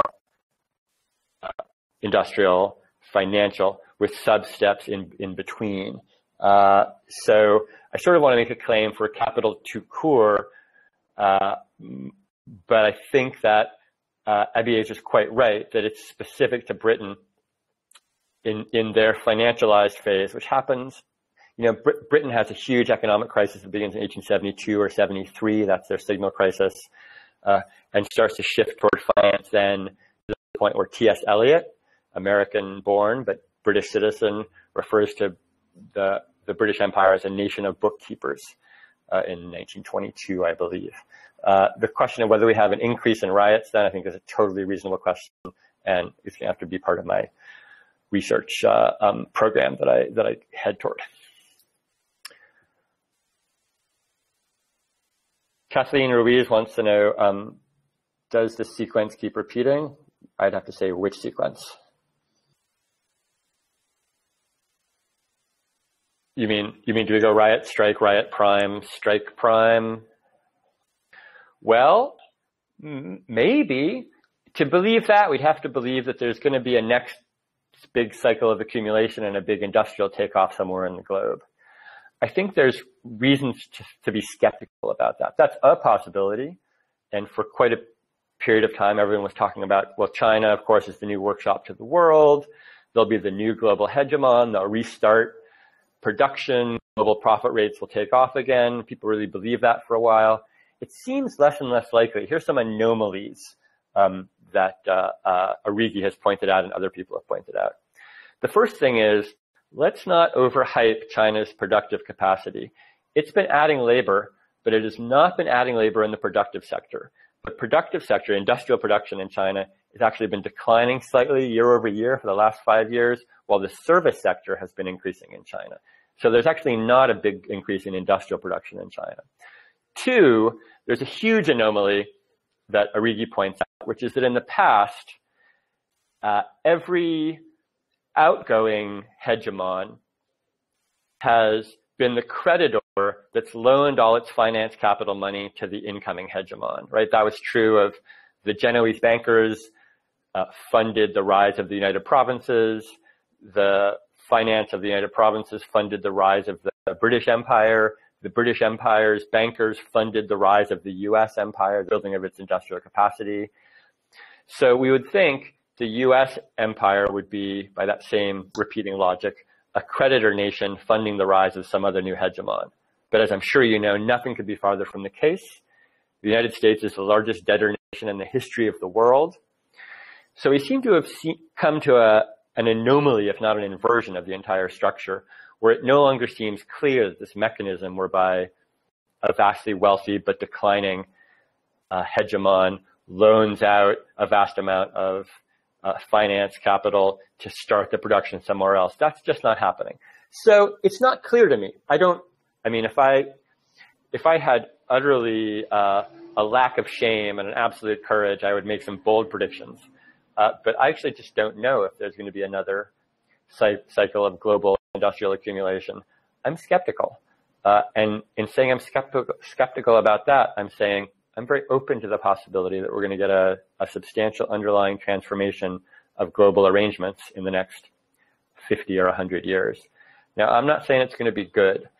The collapse of capitalism as we knew it, I think is actually quite threatening and quite frightening. I wouldn't fight to defend it, but I think there's potentially quite more disturbing directions things could go. But I think that we're up for, depending on our age, we're going to live through some astonishing global volatility, I believe.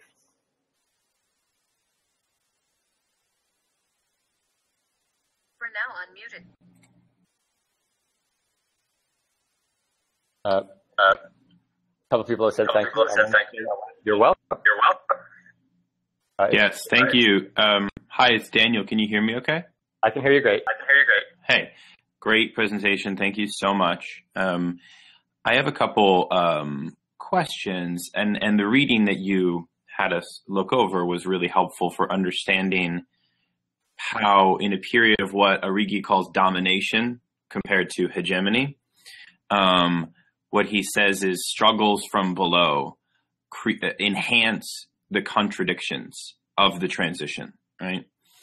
And it seems to me that one of the logical next steps, which is what you're doing, is actually to examine in the previous three transitions the role of both on the subjective level of the agents that were the provocateurs and as well as the forms of these riots that enhance the contradictions that under a period of domination where you had a kind of waning late finance transition, it seems to me that your argument is that the riot takes on this sort of super central dominance as a sort of main tactic.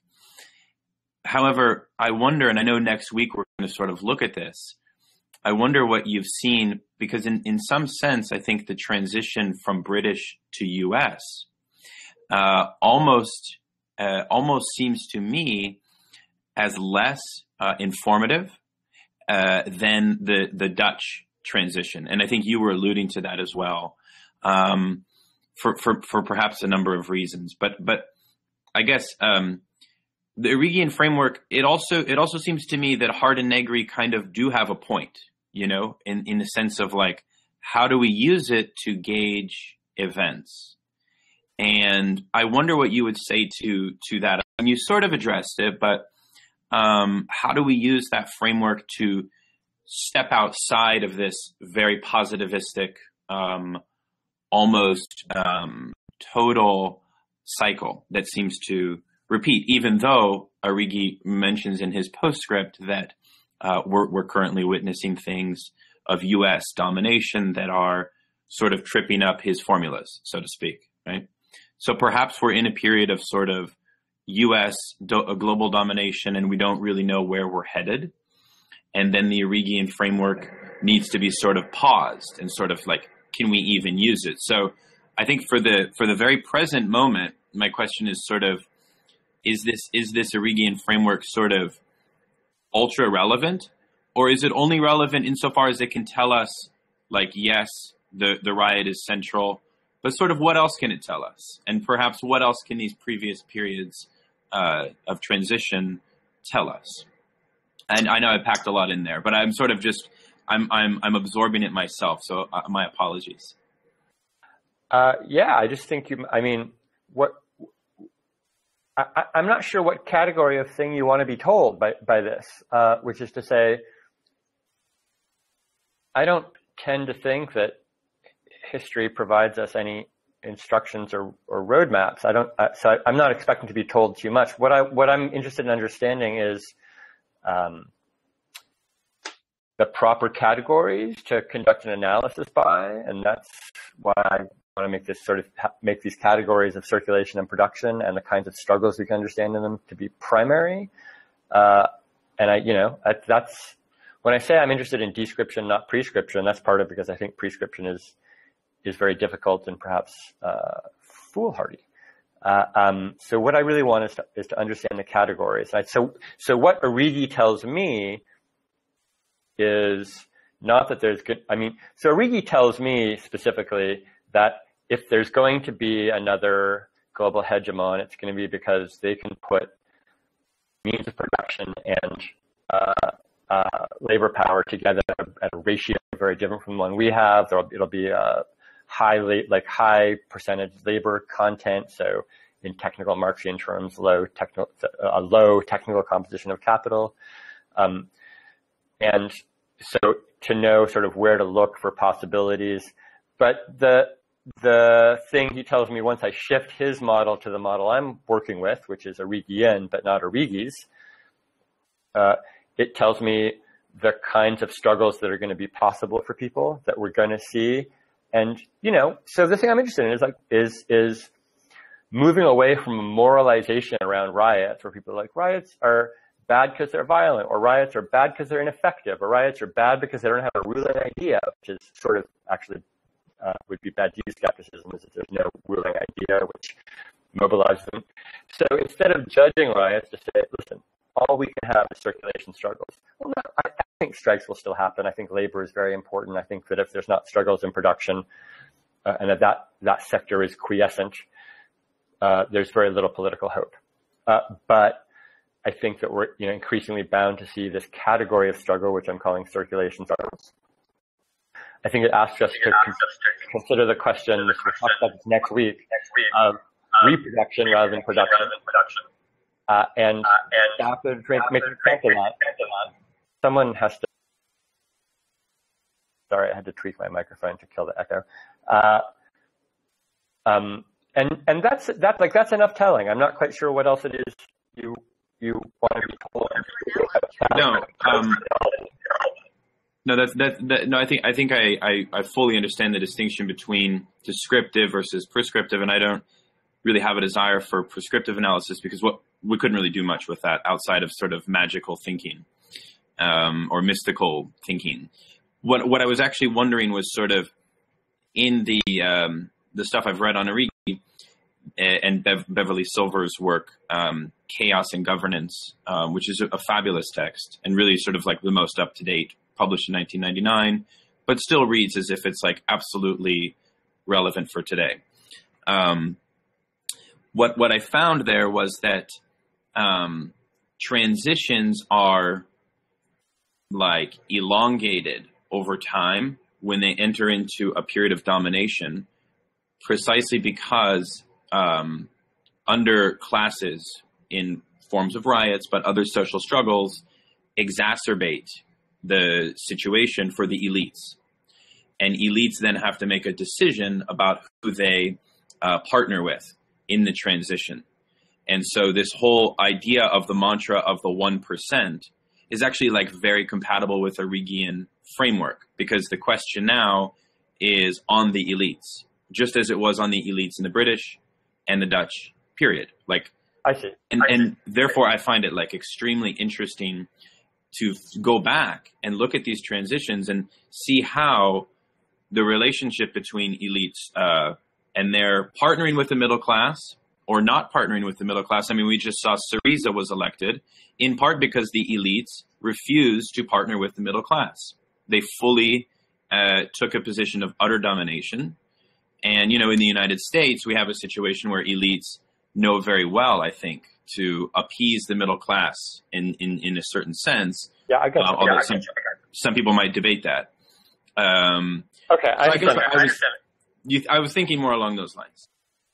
So yeah, let me offer a quick response to that. And I know David has a question pending, and that may run us out of time.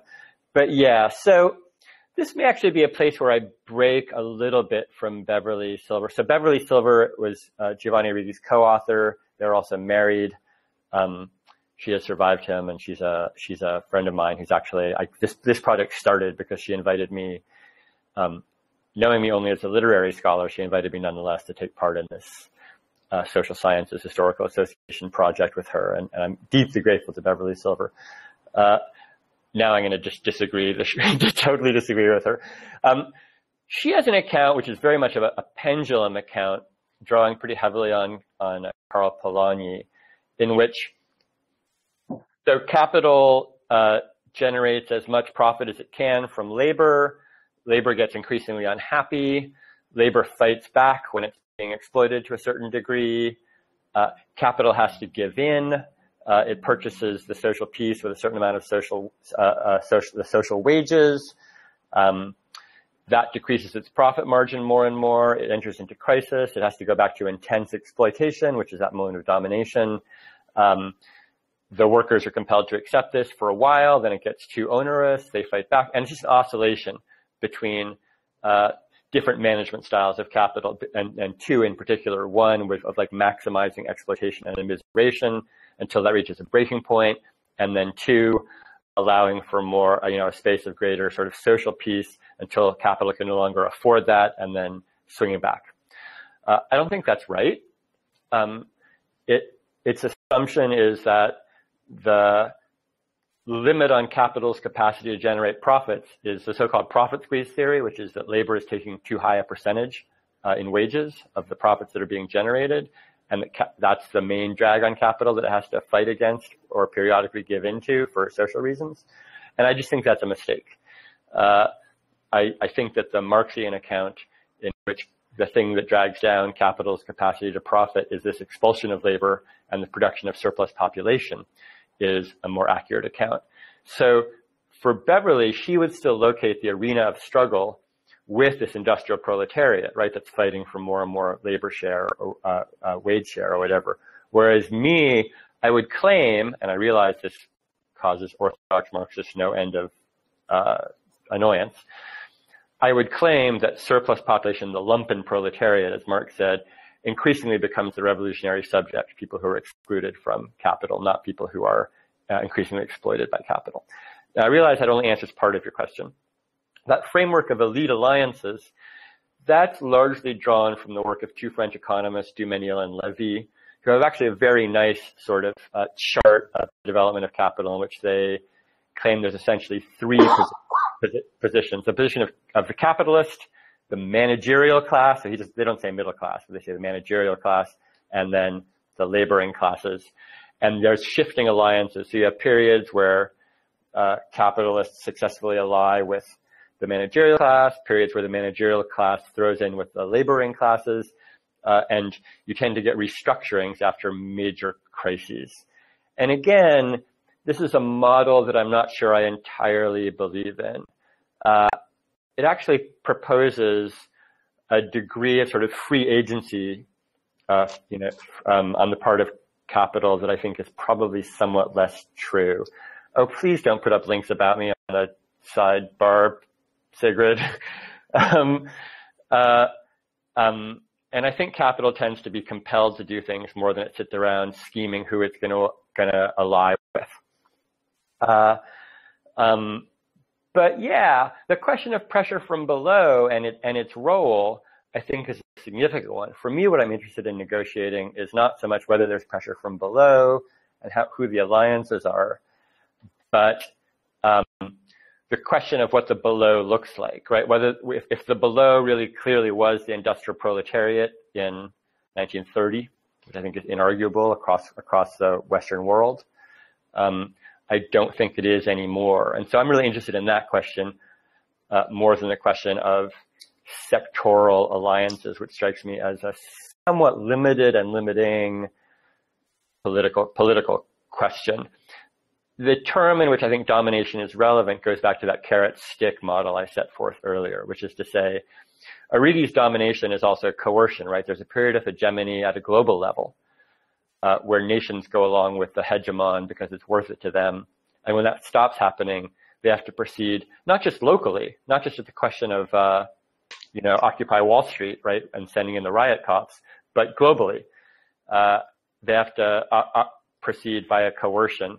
And so we see, for example, the inability of the U.S. to get other nations to go on, the endless cycle of adventures in the Middle East and Afghanistan and so on. And like each time we start a new war, fewer and like the coalition of the willing turns out to be like 6 dudes from New Zealand, and that's exactly that model in which hegemony has collapsed. No one wants to go along with us, and all we can do is like threaten people with force. And that exists at a local level too. One of the things that was shocking to me about university struggles in the US in 2009 where tuition got raised very swiftly in a lot of places, and students started to fight back, making fairly mild demands, right? Like, please don't raise tuition 32% this year. That's too fast. We can't handle it. And they would have some kind of protest, and immediately there'd be riot cops, helicopters, canine squads, and it's extraordinary overreaction. I think that overreaction is exactly the same as indicating that we're in a period of domination, of coercion, right? Where there's no way to buy people's complicity. They can't afford it, right? This fantasy, the money's out there, and we just need to fight hard enough, and whatever sort of services we want will be funded again. It's rubbish. The money's just not out there. There's no social surplus being generated, and so as a result, every struggle, even a quite minor struggle, is going to be met with massive military force. Which is why I think it's at this point in history foolish to make minor demands. You're going to be facing guys with guns no matter what demand you make. So I think people should be making quite big demands, given that it's not like small demands or just people are going to grant them. The response is going to be total because it can't be granted. So that tells us a lot actually about what kinds of struggle might be advised, what's going to be necessary, what the limits are. All right, I think I've successfully run out the clock. It's 12 o'clock. What do we want to do? Can we go over? You are now unmuted.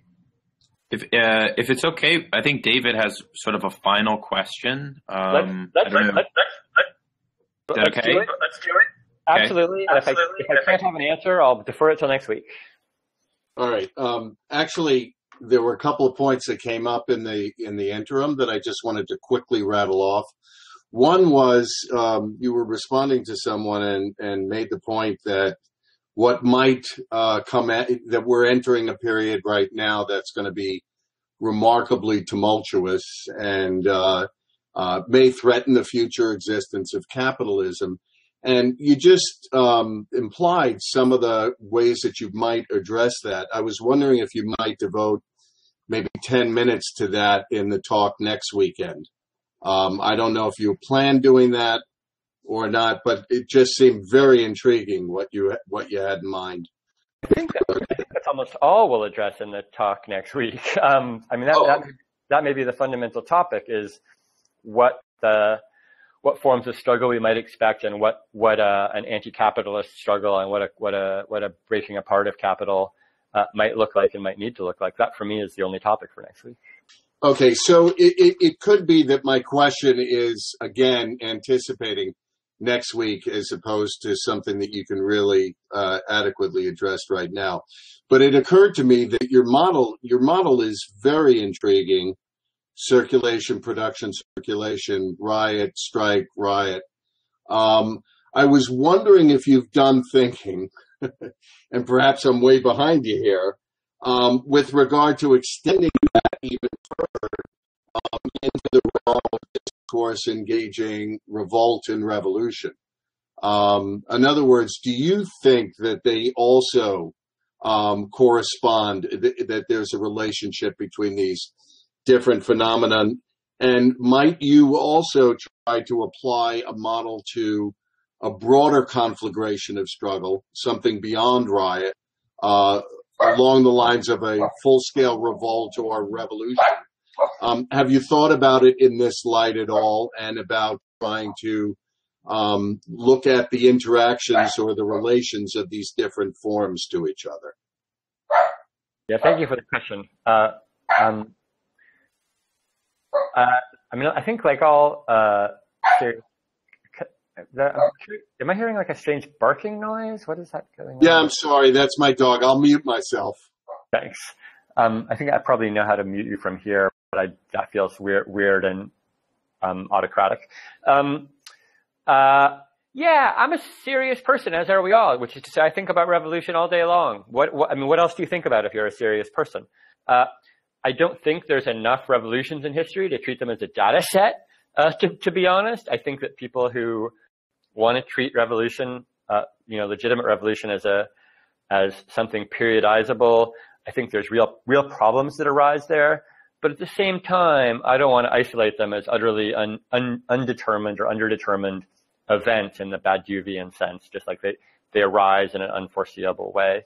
And I do have actually quite a bit to say about this. Again, I want to defer that till next week. Not so much about whether you can periodize revolution, but about what revolutionary horizons are.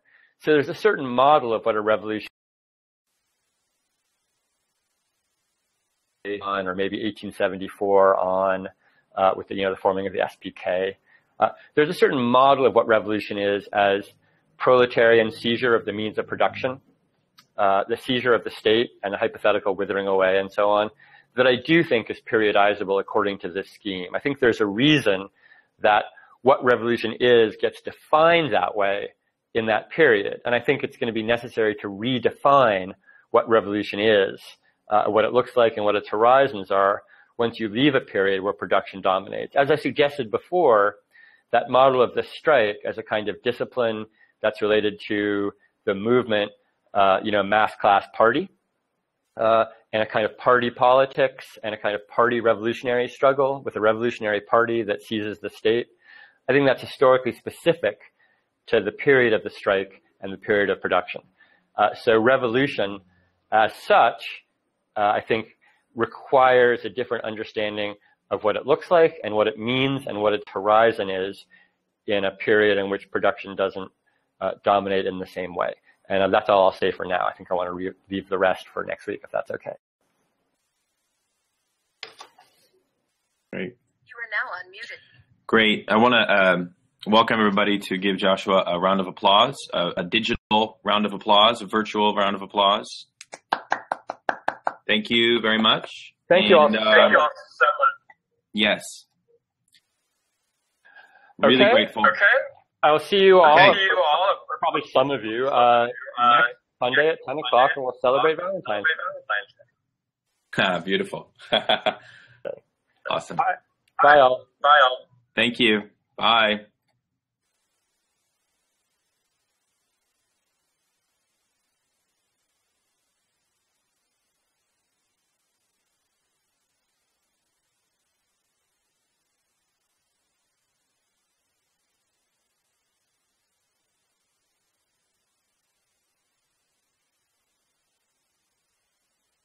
You are currently the only person in this conference.